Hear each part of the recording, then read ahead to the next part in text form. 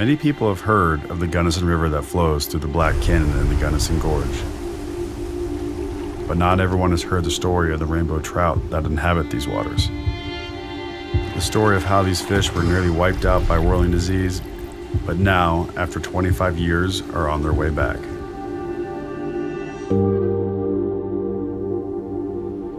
It was not a trout fishery in the first half of the 20th century, even up until the mid-1970s. But by 1981, it was very clear that this trout fishery had grown to be a really fantastic stream because of the fact that it's pretty much ideal water temperatures on a year-round basis. The salmon fly population began to blossom. By 1988, we had in that 2-mile reach 10,000 browns over 6 inches long and 10,000 rainbows over 6 inches long.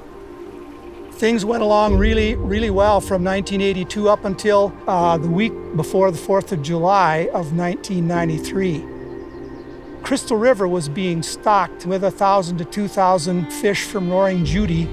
That was a year when Blue Mesa, Marrow Point, and Crystal were all spilling, and it turned out those rainbows from the Roaring Judy hatchery that were infected went right down through Crystal Dam, went into the spill basin. When I came down to the stream in August, I walked up and a little rainbow saw me coming, and it started whipping itself in a boomerang fashion, and it just swept himself right up onto a little bank. And I just about sat down and cried because I had taught my sons how to fly fish for quality-sized rainbow and brown trout in this stream. In the fall of 1993, we were electrofishing, and the small baby rainbow and brown trout where we were doing a study on, the fishery was 65% rainbow fry and 35% brown. We came back in the late October. It was like the rainbow fry had been vacuumed out of the stream. We were able to find 3 or 4 fish, and 2 of them tested positive for the parasite. But at that time, nobody believed that whirling disease had any effect whatsoever. By the year 2003, the rainbow population had dropped down to 86 fish from a high of 10,000 a decade or so earlier. When I first started fishing this river, you catch lots of rainbows, big rainbows. But then whirling disease came along. It really changed that, and the rainbows pretty much went away. Such devastation is hard to imagine. What kind of disease can cause a 99% decline in a rainbow trout population over such a short period of time?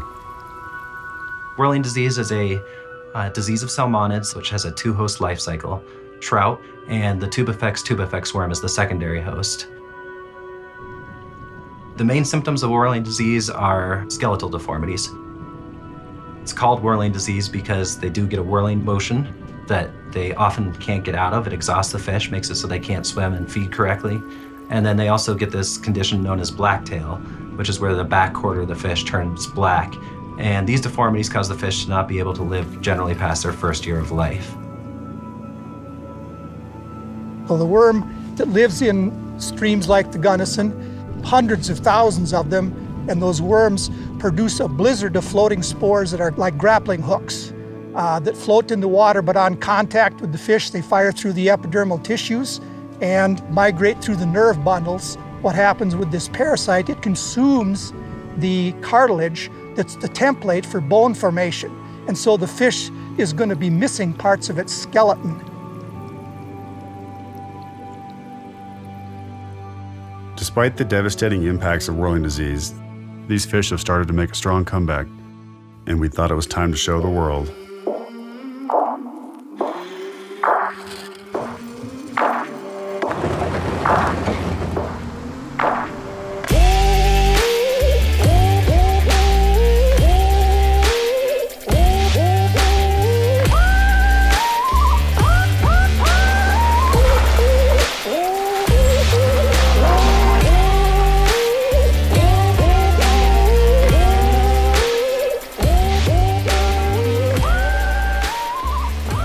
Guiding down here for 14 years.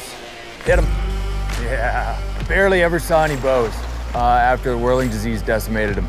You know, in the spring when we do our early trips, maybe you'd see 1, 2 rainbows on reds, where you should see a lot more. Nowadays, you're seeing hundreds. It's a special fish to catch for sure. Fight like hell too. Hit him. Let him run, baby. Big boat. Got him. Got him.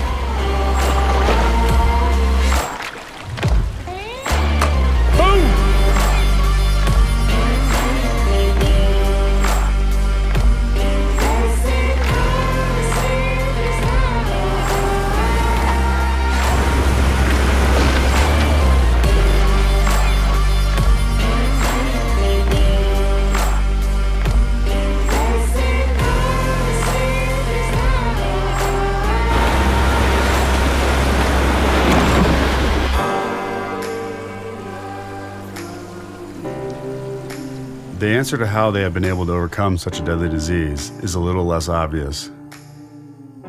Is there something unique about the location, these particular fish, or the people involved?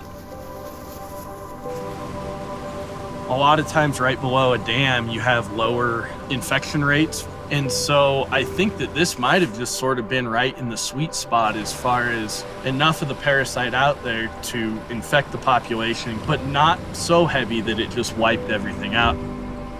We were actually able to maintain some rainbow survival in this part of the river, and we were spawning the fish here, taking their eggs into a hatchery, raising them up to about 6 or 8 inches where they were less susceptible to mortality from whirling disease. They would still carry the parasite and they would still propagate the disease, but it wouldn't necessarily kill them. Put them back in the river and then let them grow. It was just an artificial way to maintain some level of rainbow trout in the river while they were adapting to the disease. The whirling disease-resistant rainbow trout were developed from a Hofer strain, which comes from Germany. It developed resistance over about 100 years. Unfortunately, it's a domesticated fish, so when we brought it into Colorado, we wanted to make sure that we could cross it with our wild rainbow trout strains to make sure that we had a fish that was both resistant to whirling disease and could survive the conditions of Colorado. We now have what we call the Hofer by Gunnison River Rainbow. Mother Nature, with a helping hand from mankind, has created a wild rainbow trout that is resistant to whirling disease. The eggs from these fish are now being raised in hatcheries to help rebuild rainbow trout populations in the Gunnison and throughout Colorado. The results from this research has the potential to positively impact other trout fisheries around the world that are also feeling the consequences of whirling disease.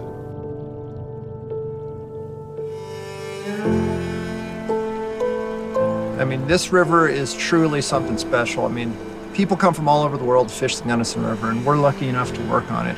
But when you fish it, when you boat it, it really gets in your blood, and there's a million different things. I will tell you as an angler, you'll never find fish that fight harder than the ones you catch out of this river, and especially the rainbow trout. You know, a lot of people question why they're so important and why we would go through this expense and this amount of labor to preserve those fish. But they're a great sport fish. They're the kind of fish that once you catch them, you'll come back your entire life.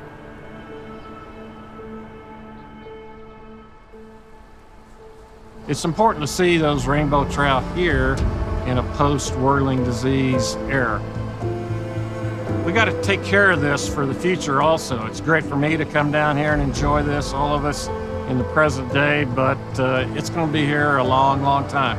This gorge hadn't changed for centuries, and people will come and go. We've got to keep the future generations where they can have the same fun, same access, same experience.